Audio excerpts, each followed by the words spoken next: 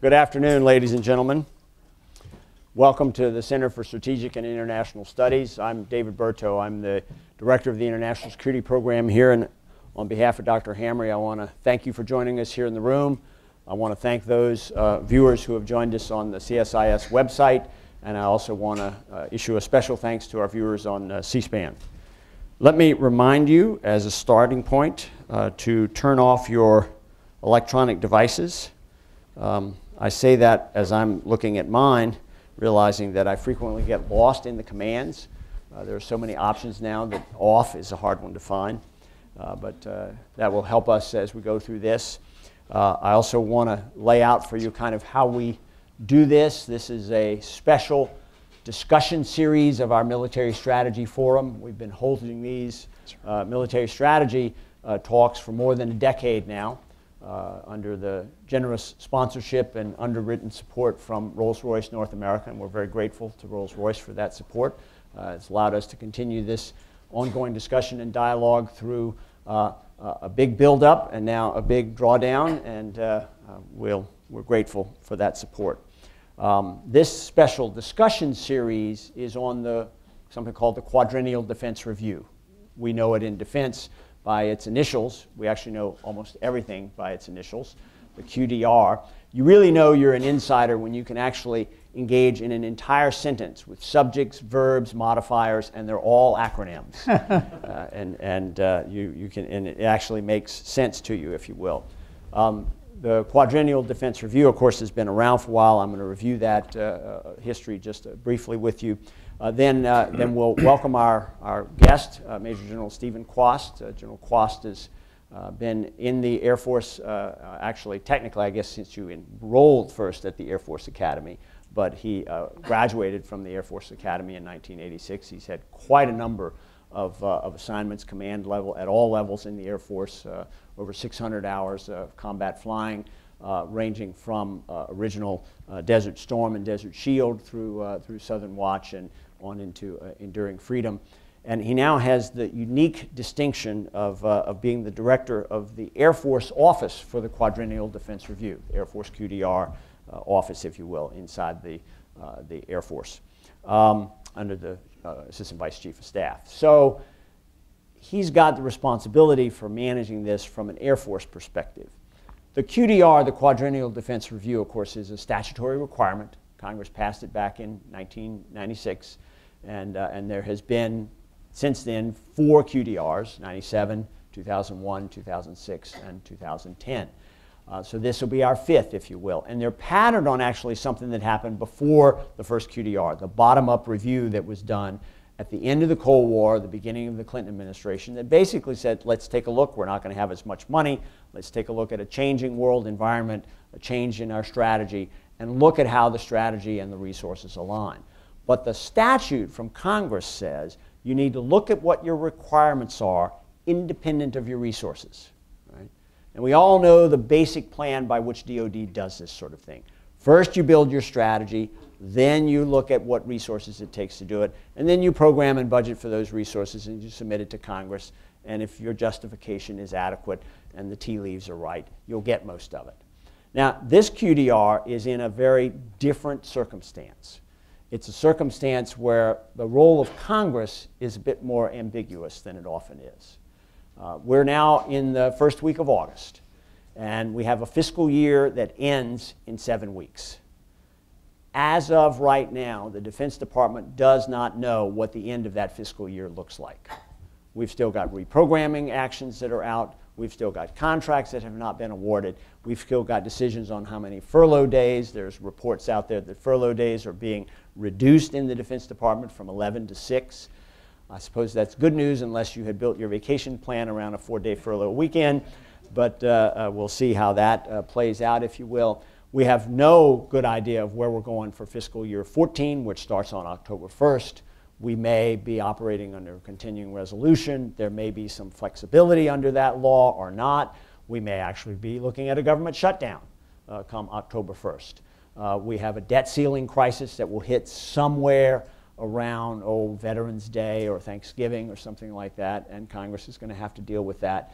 And of course, if we don't have a resolution of the overall caps from the Budget Control Act of 2011, we'll have another sequester in as late as January 15th of next year. So that's a lot of uncertainty in the budget arena. But the QDR itself, the Quadrennial Defense Review, is both by law and by the interests of the department in some ways, somewhat independent of those resources. And there's value in doing the QDR regardless of what the resource implications are. We've done them. They're useful when you're building up. They're useful when you're drawing down. And we've done them in both cases, if you will. So what we're going to do is we're going to welcome General Kwast. He'll give some remarks. Then I'll engage in a little bit of a discussion with him here on the stage. I suspect I'll pick up a couple of questions from his comments. Then we're going to open it up to questions from the floor.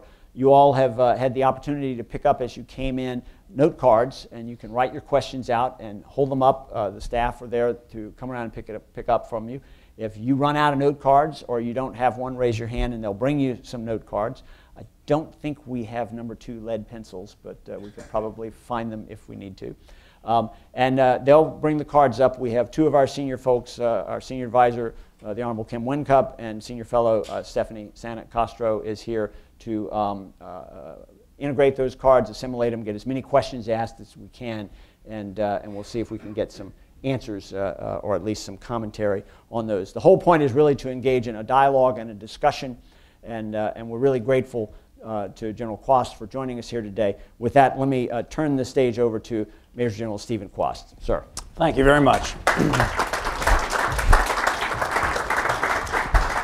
All right, well, first of all, thank you for being here today. I know there's many other things you could be doing on such a fine summer day that is not quite as hot as the dog days of summer, so I appreciate the fact that you're here. And I know that you're here because you care about the future of this nation just as I do, just as those that are part of the crowd that make sure that the dialogue is rich and it's deep, and so I welcome contentious conversation, because that way we make sure we get it right and we don't let groupthink or just taking the easy road be the answer, because that usually fails a society, and you know, we're not in the business of failure. So let me start out by first of all saying that, you know, from an Air Force perspective, you know, this QDR is an opportunity. It's an opportunity to ask some of those fundamental questions. So as a team member for this broader Department of Defense journey that we're going to be on, I'm going to be helping articulate those questions from our chief and our secretary and our stakeholders that help the Air Force play a productive role, a helpful role at moving our Department of Defense down the road towards some of the things he was alluding to, towards the fact that our world has changed. And I'm not sure we have done a good job of considering how it's changed and what it means for what we're building and what we are building has with regard to relevance to the international community and our role in this world. So some of these questions I think are pretty fundamental that the QDR needs to ask, and it plays right into the Air Force core missions that I'll talk to in a second. But it, you know, the tough questions are, what is the nature of our world, and what role do we play in that, which is laid out by our president and our national leaders, and then necking that down to what kind of constructs, concepts, and methods do we look at to see if there's a different way, a better way of doing things, a way of approaching this business of security in a way that's affordable, because clearly our resources are diminishing. It also means looking at the entire relationship. You know, what are our end states? What are we trying to achieve in different places? What is the method we're using to achieve them? You know, our posture and our presence. Some of the same theologies that grew out of World War II need to be looked at and asked the question, is the technological place we're at right now with science and technology married up sufficiently with the way the world has changed, with the speed of information sharing to transportation to all of the other things that you all know so well, and is it married up well with the approach we are taking in order to be players in this world that bring stability, predictability, and peace where possible, and allow diplomacy and statesmanship to allow people to collaborate so that economic goodness flows from the global commons to America and makes America's engine of national security strong, and that's our economy. So for the Air Force, this conversation is a rich one, and it plays right into the entire purpose and reason why the Air Force exists. You know, when you talk about economies of force, when you talk about having aspirations to be a world leader, yet having to do it in an affordable way, the Air Force is your best bet in many ways, and that's why this conversation is rich.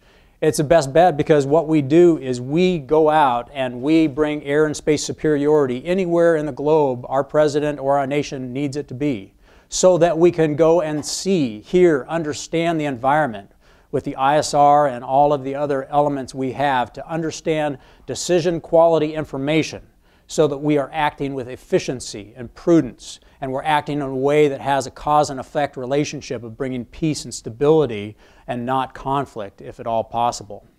That we can then move things to wherever that place in the globe is that's a point of interest, and we can deliver things, whether it's humanitarian or whether it's other things, that we can get it there, and nobody can stop us if we have that will.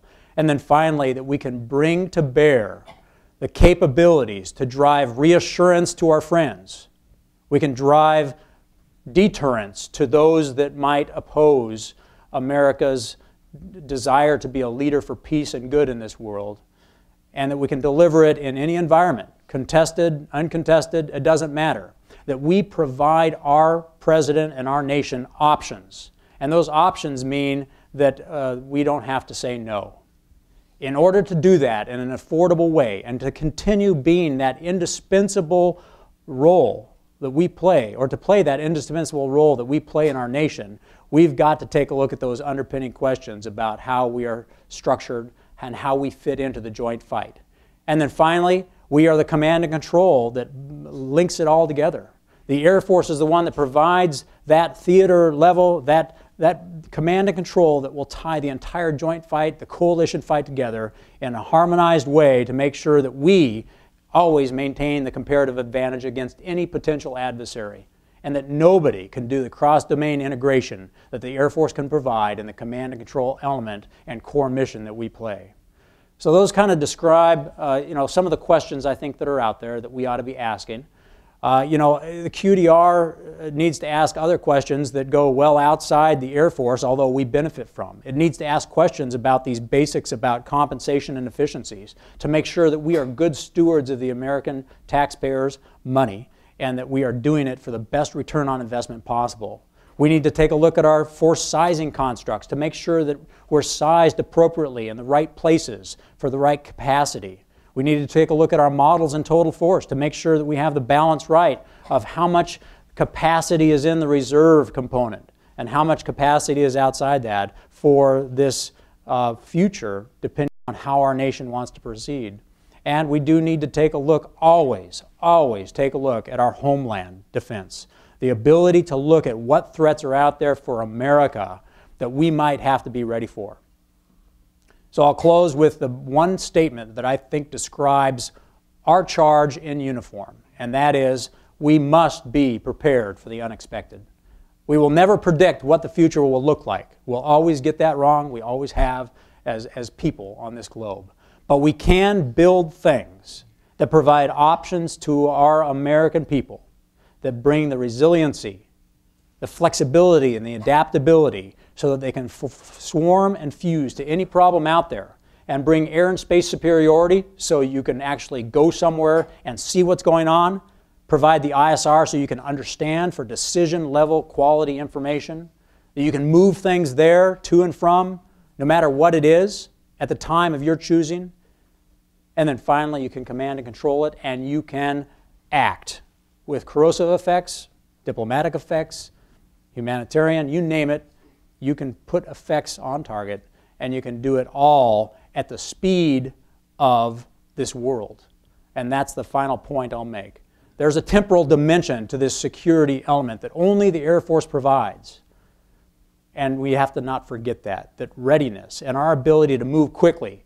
When the president or the nation has a problem in the South China Sea, and then hours or days later you got a problem in South Africa, you need to be able to swing, and you need to be able to do it immediately. Otherwise, you allow things to cascade out of control, and it goes back to the old adage, a stitch in time will help you prevent spending much more in the future.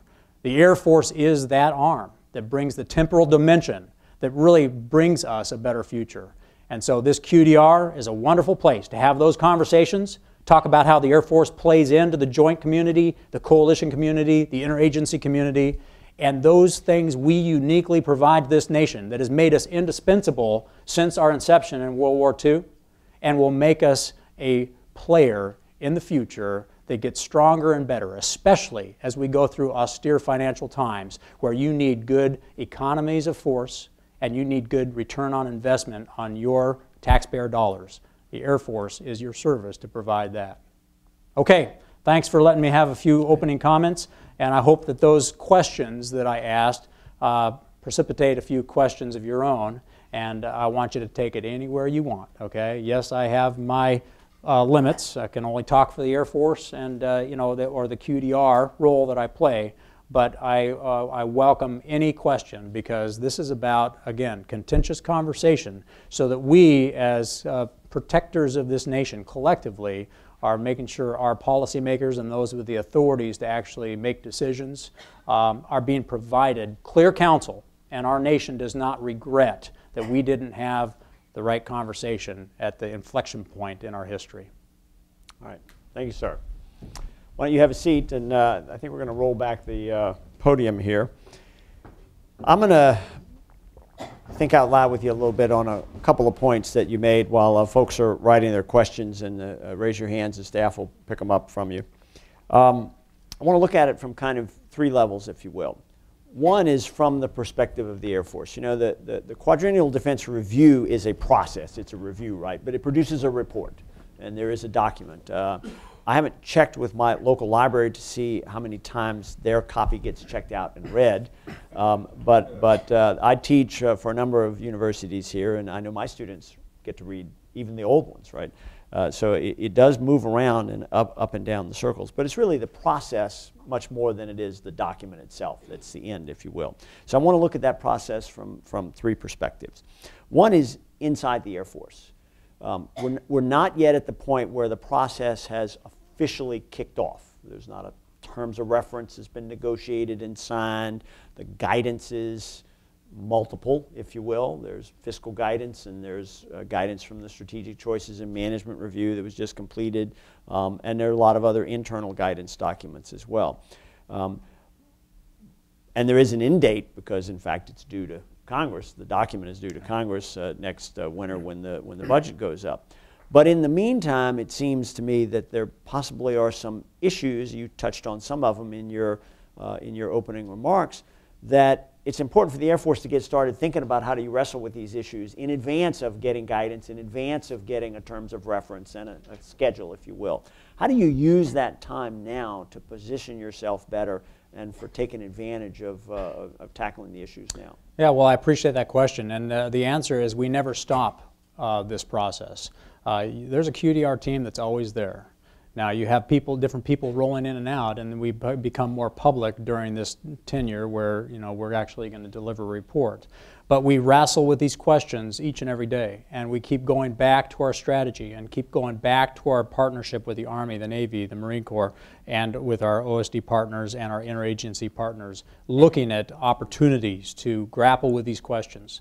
And so from a process perspective, the skimmer gave insights. And even though it did not deliver everything that everybody might have wanted it to deliver, it was a process that rigorously looked at where the money was, and it looked at and it helped reveal some of the state of affairs we're in, which can be a platform for some strategic choices, a platform for decisions on about where we need to go in order to be affordable, in order to be more effective and more relevant and adaptive to the new world that we're living in. So this process is ongoing, and the way the Air Force mechanizes to that process is this team that's there all the time and that is then out in the public more often at this juncture will build a team that marries up to whatever the Office of Secretary of Defense designs. So they'll design, like in Skimmer, for example, they designed 18 teams, okay? And so the Air Force had 18 teams. And we bring our strategists and our subject matter experts, and they participate in these teams to collaborate on these questions and potential answers. And so we'll do the same here. Once the Office of Secretary of Defense is comfortable and they write the terms of reference and give us that schedule, we will take a look at that structure and we will marry up to that structure, we will build it, and then we will contribute. And as I look at it, the Air Force has a little bit of a different way organizationally and institutionally. Some of the services, their QDR offices, are more closely attached to the resources guys or to an existing set of shops. In some ways, you're a bit more independent of that, aren't you? Well, yes and no. I mean, no in the sense that we have the potential of being independent when required, but only when our Secretary-in-Chief elect to use it that way. We are married to our entire corporate process. So we plug in, but primarily to our resource, our 8, you know, and that is important, and it's got to be that way. Because that 8 is our strategist, that 8 is our programmer, and that is where this corporate process looks to for its strategic guidance and counsel. So we're married up to that, but the goal is to uplift the entire corporate process of the Air Force so that there is no stone unturned when we're looking at a question to find the creative, collaborative, and harmonized counsel that is true to an Air Force strategy and that contributes the maximum potential to the joint fight. Right, and since you all work for the same chief and the same secretary, plenty of collaboration along the way. Yes, sir. Let me move it up a notch now to the kind of the Defense Department-wide perspective, if you will. You've got some interesting elements in the process this time around. You had just a couple of years ago the strategic planning, or the Defense Strategic Guidance that was issued January 2012, had the intense involvement reportedly of the President. In fact, he actually went to the Pentagon to deliver the guidance in an unprecedented event from the Pentagon's point of view. And then you had the skimmer, the Strategic Choices and Management Review, just finished up here. So your context is a little bit different from a DoD-wide perspective. Even in advance of guidance, how do you look at that DoD-wide perspective from where you're sitting? Right. Well, I think that we've, that is a fairly clear picture. That Defense Strategic Guidance is the place where we begin, and that has been, that is part of our President's posture, and that is where we start the conversation. That's been clear from day one, and that's been unequivocal. So the reality, though, is that this whole conversation about strategy includes all 3 elements. It includes what we're trying to achieve, it includes the resources we need to achieve that, and it includes the methods we go about achieving that. And you have to look at all 3. So that Defense Strategic Guidance, has to be considered in this conversation, and then the consultation with, above my pay grade to the White House, to Congress, and to others as we have this iterative conversation are key. So the ground rules are clear and they're unambiguous, and it's a great place to begin the conversation. So you don't really assume, for instance, that using the QDR process will actually allow you to raise questions about what's in that Defense Strategic Guidance. It's really a way of reinforcing it. Well, what it does is it opens up the conversation to see how we explore the possibilities. Are there ways we can do this where we can achieve it perfectly? Are there places where we might have to adjust? And if so, that's not our call, that's others' calls, but at least we can have that conversation. So it's wide open as far as where you can explore and where you can go. But I'll tell you, in my humble opinion, there is tremendous room for maneuver here as far as being creative and being innovative. And we as people who are here defending this nation and using American people's resources to defend it need to be very creative about going back and questioning our assumptions. Are we doing it this way because it's worked for the last 70 years and we think it's going to work again? Or is there a new approach we might be able to achieve the same results better, cheaper, faster, smarter? And that's really where the conversation goes. So it does hold open the possibilities of looking at those from a fresh perspective. Only if the President lets us. Right. Now let me talk about it from the congressional level, because up to now everybody involved in our discussion works for the President. But of course, Article 2 of the Constitution puts the President in charge as the Commander-in-Chief, but Article 1 puts the Congress in charge of providing the resources and also the rules and regulations under which we operate. In a way, Congress created this process as a check, if you will, requiring the Pentagon to explain what it is you're there for, what do you need, why do we need an Air Force, why do we need an Army and a Navy, what do we need them to do, and a way of validating that against the resources that Congress will program. Part of how they do that is, in most of the times we've done a QDR, there's been an independent panel that sort of takes what DoD does and looks at it and then provides their judgment to Congress. This time they've done something a little different. That panel is already in place, ready to go in parallel with the internal DoD process. How do you incorporate the existence of that panel and its role, whatever that turns out to be, into your process and your thinking?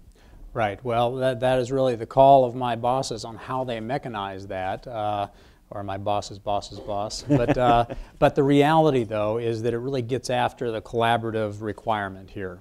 You know, one reason why you hear voices in Congress that are dissatisfied with past QDRs gets after this element. That, you know, it wasn't just that they were wanting the QDR to grade our homework, it's that they want to be able to help see and shape and understand how the strategy is informing where we are going over the next 20 years. That's a very important thing. And so, you know, I am a firm believer in this balance of power where that kind of collaboration, although contentious and sometimes filled with political, you know, drama, is better than not collaborating. And so however the Secretary of Defense and the President decide to mechanize this collaborative element of the QDR, it's got to, the collaboration has to be there to some degree. And the fuller it is, the better off we get to an end result where Congress doesn't have regrets, the executive branch doesn't have regrets, and that's a good place to be. So I embrace the collaboration. How it's mechanized is you know, the call of those above me, but I will work with it, whatever they give me, and make sure that we're collaborating. Well, that gives DoD the opportunity to essentially talk about ways in which we're smarter today than we were yesterday, because that's really what this process will let us come out to be. Of course, when you go to Congress and you say that, their first question is generally, why didn't you stop being dumb sooner? And which is then a harder explanation, if you will. But I'm kind of monopolizing the conversation here. Let me turn to Ms. Castro and Mr. Wincup for some of the questions from the floor. Great, thank you. Thanks, David. I'd like to piggyback, David, off of what you had just talked about in the congressional role. It's quite clear in the Title 10 language requiring QDR that, and in recent years they added specific language saying it should not be resource constrained. Yet, somewhat inconsistent internally to that same language is that the QDR must include budget plans. And so we have a couple of questions from the audience that talk a little bit about resources. The first one is one that we often hear every time a QDR is due, and that is talking about how do you in the QDR office for the Air Force talk about developing a strategy and force structure without first recognizing resource constraints. And then the other two questions are about resource constraints, not financial ones, but when you think about resources, it also includes your people and it includes your equipment. And so another question is, piggybacking off of the resource question, how does the Air Force think about modernizing, excuse me, I'm woefully undercaffeinated. How does the Air Force think about modernizing an Air Force that is currently arguably the smallest and oldest in the service's history? And then on the people, if you could talk a little bit about the active component, reserve component mix. I understand that the skimmer was to have a working group on this very question. That working group never really convened or came out with much output. That's just my understanding of it. But if you could talk about those three, one, how are you approaching the question of resources in your office? And the second, modernization, and the third, ACRC mix. Thank you. Yeah, thank you. No, great questions, and I'll hit each of them in order. Starting with the resource question, you know, all of you that are a part of this work of strategy understand that you have to take excursions intellectually in order to try to find that sweet harmonization point between ends, ways, and means. And so, you know, the unconstrained portion of that are these excursions where you start with, you know, the nature of the world and your place in it, and, you know, and an unconstrained, if I could build anything that is feasible, you know, how would I put that together? And it comes down to having a good strategy and taking those intellectual excursions that are resource unconstrained, and then blushing across it the resource piece, so that you start then looking for opportunities to innovate, opportunities to be creative about your approach, opportunities for the ways in which you try to achieve your end states that are informed by the resource constraints that are your reality. And this goes back kind of to the same principle. The way we approach it is the same, I think, that most people do, and that is that just as you know, we do this iterative process of looking at the strategy, looking at our world, and looking for alignment, as you do that again and again, you start uncovering opportunities to do things in a different way that allow you to achieve a fuller degree your strategy. And to, you know, just like cleaning your house, you got to do it every day. You start divesting of things that do not align with your strategy to the same degree or same level as others. So this iterative conversation is how we get after a strategy that is resource unconstrained, but being practical about the fact that resources are a part of the three-legged stool of that in ways and means, and that it's only the iterative process that allows you to start getting some synergy there and having something that's firm and solid and dependable. With regard to your second one and third one, you know, there are a number of interesting you know, paths you can take with regard to QDR and how you get after the total force. And so I'll take that last one first. The reality in any military is that you want to maintain capability for a rainy day. You know, it goes back to that one comment I made where you got to be prepared for the unexpected. And there are creative ways of doing that where you can have capacity that is not quite as expensive to maintain. So this balance is always there. The fact that the skimmer did not come out with any tangible solutions or suggestions on that, you know, is not a fault of the skimmer. It was just never scoped to do that. But that has to be a part of this calculus, because this goes into that conversation I was just talking about. The balance between what you have between active duty, guard, and reserve makes a difference. And it's predicated on how you believe you should be shaped in order to be responsive to the world. So for the Air Force, it's going to be very different because of our readiness model. You know, we have to be ready to go. But with what capacity? How much could be in the reserve component? How much could be in the active duty? So that's kind of how, that's why it was not part of skimmer, because that work really goes after the QDR. And then the programmatics part you were talking about, you know, it has to be rooted in the programmatics. So those two conversations really kind of answer all three. Did I miss anything that you wanted to hear? Could I piggyback on one of those, though, especially on the manpower piece? We've done a fair amount of work here at CSIS, and I know the Air Force has gone into this in even greater depth, of the impact on the budget from the rising cost of manpower. Even if you cap the number of people, it's an increasing share of the budget. The healthcare costs associated with that manpower, and the cost growth inside the operation and maintenance, which is both civilian personnel, pay and benefits, and day-to-day operations, if you will. Those costs are growing fast enough that, absent pretty dramatic action, they squeeze out any future investment over time. Some of those issues were on the table in the skimmer, in the strategic choices review, but some of those were off the table. Are any of these off the table inside your QDR session, or is everything on the table? Right. Again, the skimmer, everything was on the table in skimmer. It really was. And it continues to be on the table. I haven't heard any of my leadership or those above me talk about anything being off the table. So my assumption is that everything is still on the table, and it needs to be. And again, this is really, much of that lies in the hands of Congress, and they're going to make the decisions as they're going to make those decisions.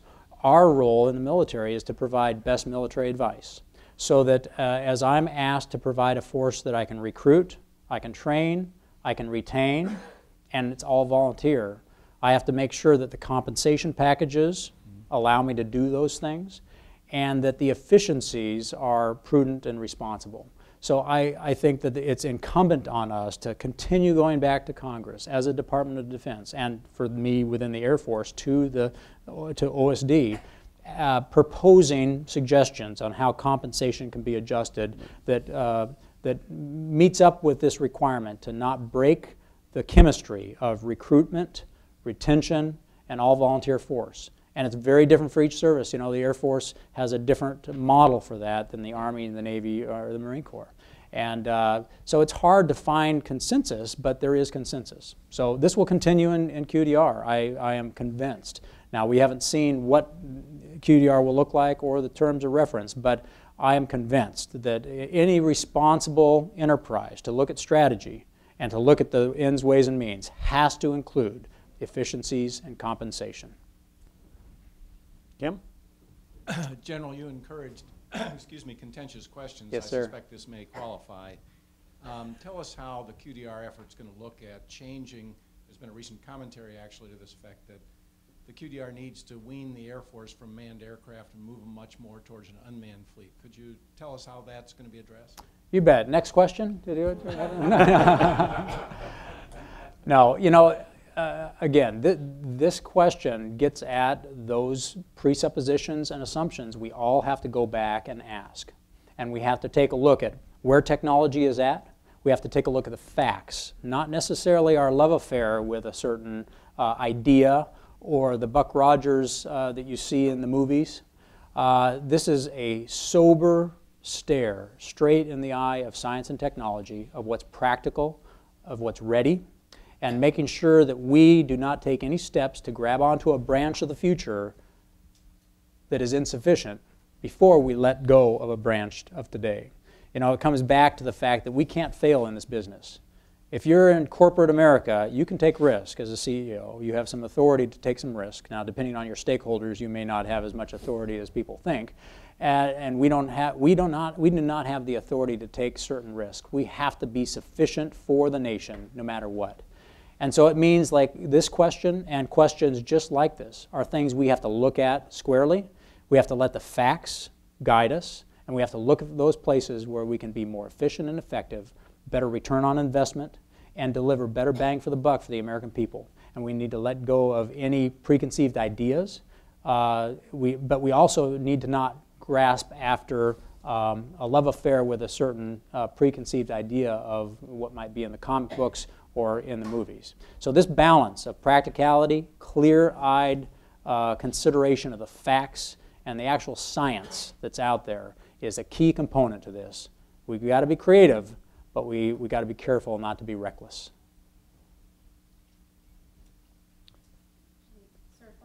Following up on that question, there is a question from the audience. You mentioned a love affair with technology. Part of that love affair is out of necessity, and that's very true in the area of energy. And so if you could talk a little bit about how your QDR office will be approaching the issue of renewable fuel standards and other kind of cutting-edge requirements coming down the pike that you can see. I know the QDR requirement is to look out 20 years, particularly where energy is concerned. That's, of all the areas, that's among the most impossible to predict in terms of the technological leaps. But if you could talk a little bit about how you all are looking at that area. Yeah, well, I thank you for that question. And this gets back to kind of the first principles. The first principles of how we approach these questions dovetails into the last answer as well, and that is that because we don't know what our future is going to look like, we don't know how the world is going to change, we don't know what kind of discoveries we might trip upon as human beings that are game changers, that this first principle of designing things that are adaptable, flexible, and resilient and affordable is key. The affordability part of this gets in with the affordability of resources we have, energy. So we're continually looking at this. But we are also not the only people that have a voice in this conversation. There are many stakeholders with regard to the energy policies of this country well outside of the Department of Defense, and we have to be mindful of staying in our place with regard to that. But we are going to be advocates for efficient capabilities that are affordable, that bring us these agilities that we need in order to be sufficient for the future. Energy plays right into that. To the max extent possible, we want to be the ones that are the smartest about being efficient with energy.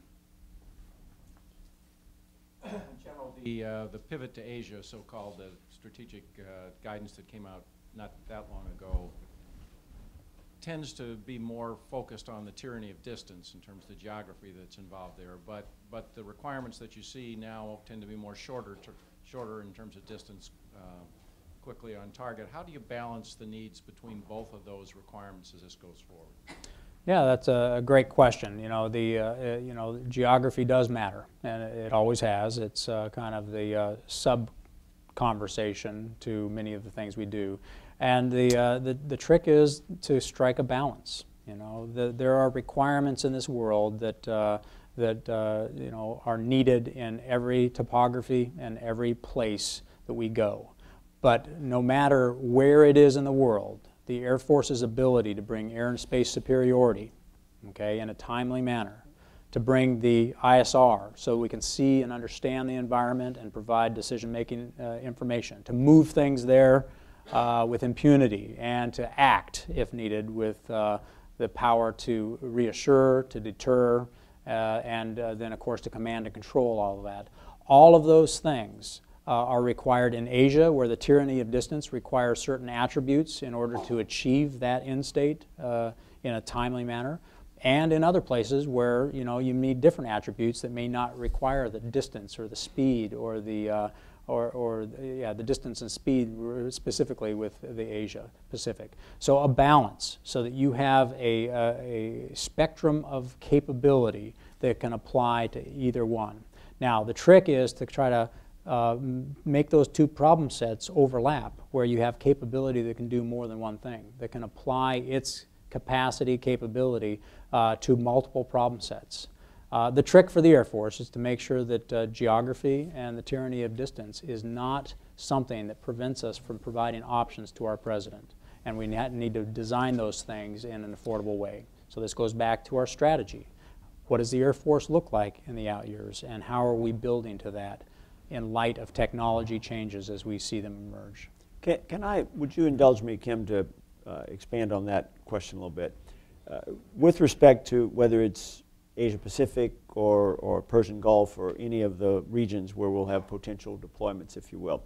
When we took a hard look at this last year, particularly with respect to the force posture in the Pacific, and we looked at a lot of options, this or that, and what you've kind of described is a way of trading off the capability you have against all those demands out there.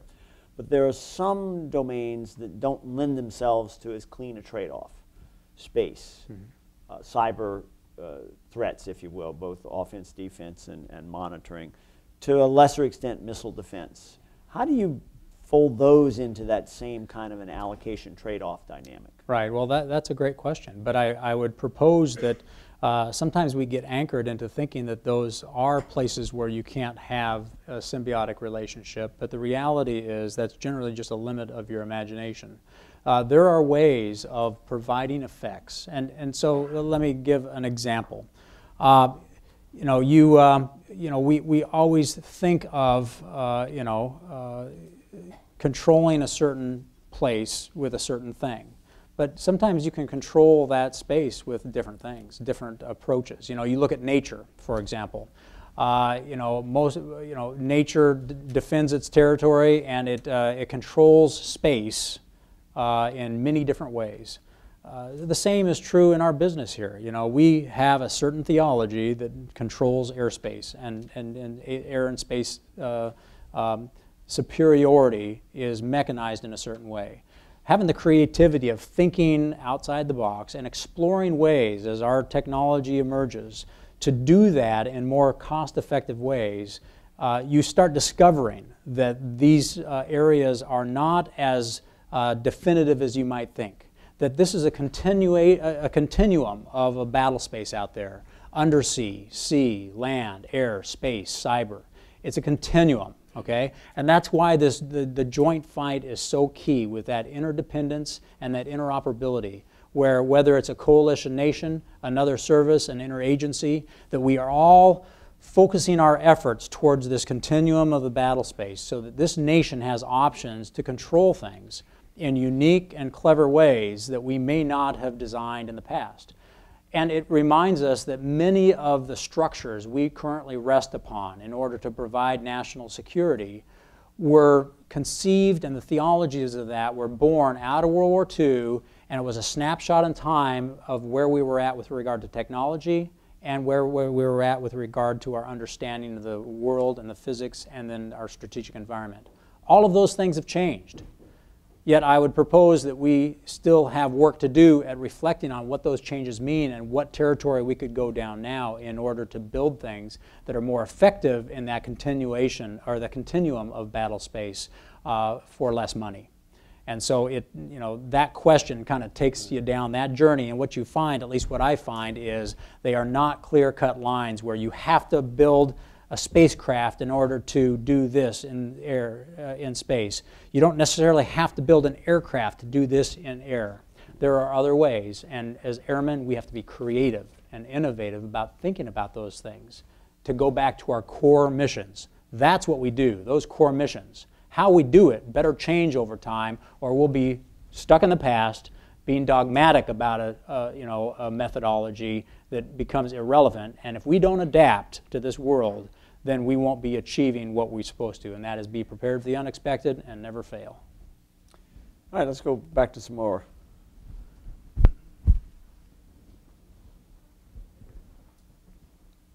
General, we know it's early in the QDR process. You don't even have terms of reference.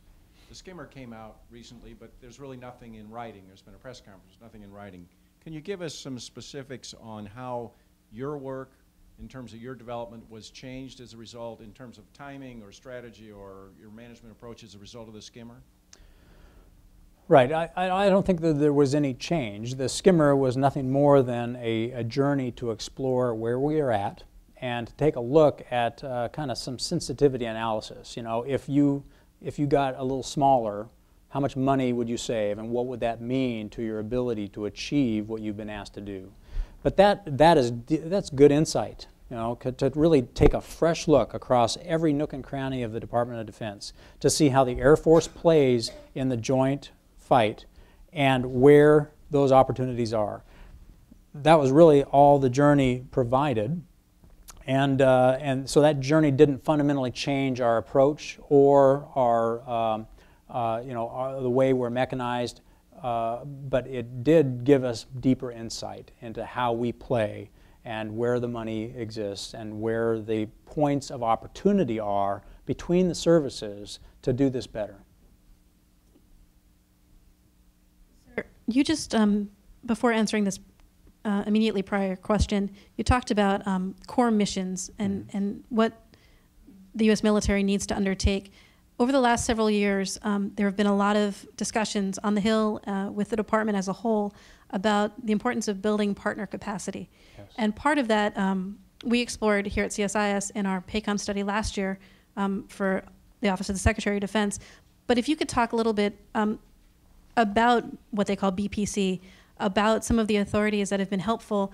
The last few QDRs have always had a section on building partnership capacity, but some have struggled with considering that a core mission. So could you talk a little bit about BPC as well as the role of foreign military sales and other elements of engagement? Well, thank you. I think that the alliances we have are an important conversation in the QDR, and I hope that that is part of this QDR as it has been a part of others.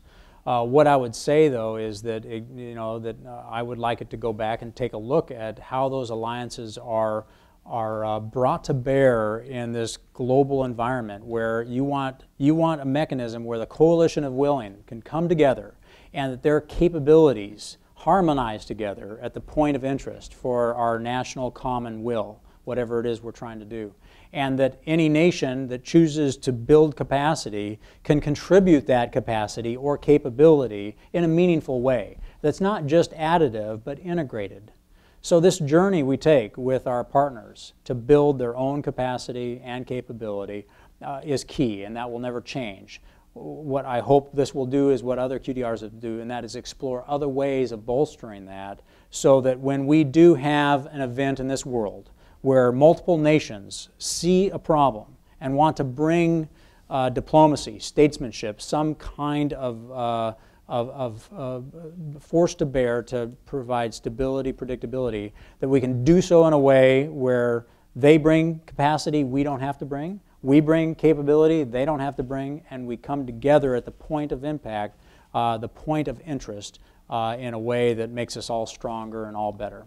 So we always have room to grow on that, and QDR is a perfect opportunity to refresh that for where we are technically, where we are with our FMS cases, where we are with our approach. You know, how are we approaching this, and how are we bolstering those relationships? But I want to leave that conversation with one other element, and that is the power of trust.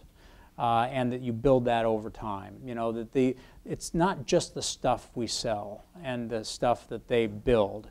It is the relationship that we build, both operationally, where we exercise together, but also with the leadership, so that there is trust. Because you can have all the perfectly harmonized capability that comes to the point of interest together at the right moment in time, but if you don't trust each other, it's not much use. So that trust factor and the relationships that you build over a lifetime are a key component of that alliance conversation that we need to have. Kim, how about one more, and then I have a final question, unless, of course, you ask mine now. I'll try not to, and I suspect I won't, General, because some of your friends in the audience, following up on your request for contentious questions, asked about whether the JSF, Joint Strike Fighter, was a result of a sober look at reality.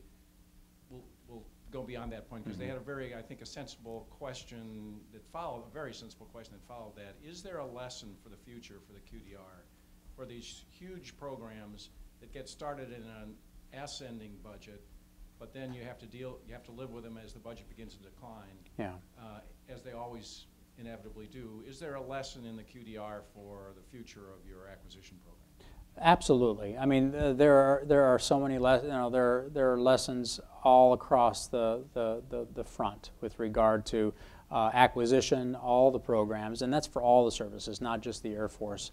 You know, we're always learning and growing, and those lessons exist for the department. They exist for Congress. They exist for our interagency partners. I mean, this is about the nation taking a look at how we structure our the symbiotic relationship between industry and putting America's work to work that defend this nation, to the department that uses that industrial base to defend the nation, to our Congress that appropriates sufficient for that job at hand.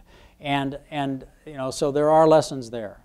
But it does not, those lessons are part of a journey where we cannot lose track of what we are trying to achieve here. And what we're trying to achieve is options for our president, that as technology proliferates, that make even the most benign areas into contentious and contested areas in the future as we go along, that America can project power anywhere, contested, highly contested, uncontested, that we can project power anywhere. So that journey includes a lot of different mechanisms to do that. The Joint Strike Fighter is one of them. So yes, there are lessons. Yes, we need to learn from them. But we have to be careful not to boomerang, okay, in a way that steals from us the capacity and capability to be able to project power as a constant along this journey of discovery and lessons. So I embrace those lessons, and I do look at it sober-eyed. We all do. But we also have to be able to project power in contested environments, and that Joint Strike Fighter is that machine. Let me wrap up with one final question, and then we'll close it out. You mentioned earlier the total force, and of course the narrow view of the total force is the active duty military and then the reserve components, the Air Force Reserve and the Air National Guard. Then you expand that view a little bit and you get the Air Force civilian personnel, which is a pretty substantial contribution, especially in some lines of work where we're utterly dependent on them. expand it a little further and you have the contractor support, which has become more and more essential really for not only all operations, but maintenance and support and just day-to-day life, if you will. You have an industrial base as well. You mentioned the F-35 and the technology that's out there. We're relying on that industrial base. So we rely not from a total force perspective on really military, civilian, and contractors. We rely for our modernization and our engagement with the innovation and the production capacity of industry, both at home and around the world. Yes, sir. How do you take into account those elements, the contractor workforce and the industrial base, as you wrestle with these QDR questions? Yeah, you have to keep your eye on those things. I mean, that is the lifeblood of this journey of defending the nation. You know, that industrial base is our saving grace. It is the one that comes to the aid of this country when there are problems. So protecting that industrial base, but protecting it smartly. And always looking back at these relationships of civilian, total force, contractor, industrial base, and trying to design it so that you are getting the best bang for your buck, so that any taxpayer could take a look at the entire business plan across the entire spectrum and come away saying, that is money well spent. Okay, now, we're always imperfect at that, but I tell you what, anybody that's been in this business for any amount of time understands that if you take your eye off the industrial base, you will rue the day that you did that. And we must keep that firmly centered as we go forward. Because again, when we get into that unexpected event that will happen in our future, oftentimes it's that industrial base that is the one that saves our bacon. And that's one reason why you want to make sure that the research and development, the science and technology that's a part of that industrial base is vibrant, especially in times of austerity financially, because inevitably we'll have to take risk here and there. And those above us will make the decisions on where that risk is taken. But something will manifest that takes the opportunity of that risk, and it'll be at the industrial base that will be the one that saves us. So I'll be keeping my eye on that ball and investing in that sufficiently. Well, we're going to do all we can to help you do that. I want to express our gratitude. You covered a wide range of issues here today, and in fact, that's indicative of the whole QDR process, because it really does cover almost everything. I'd like to extend thanks to our viewers on the web and on the network. I'd like to thank those of you who are here in the audience with us today, and thank you particularly for your questions. I'd like to thank Rolls-Royce once again for your underwriting support for this ongoing series. But most of all, I'd like to ask you to join me, please, in thanking General Kwast for your participation. Well, thank you very much. Thanks. Appreciate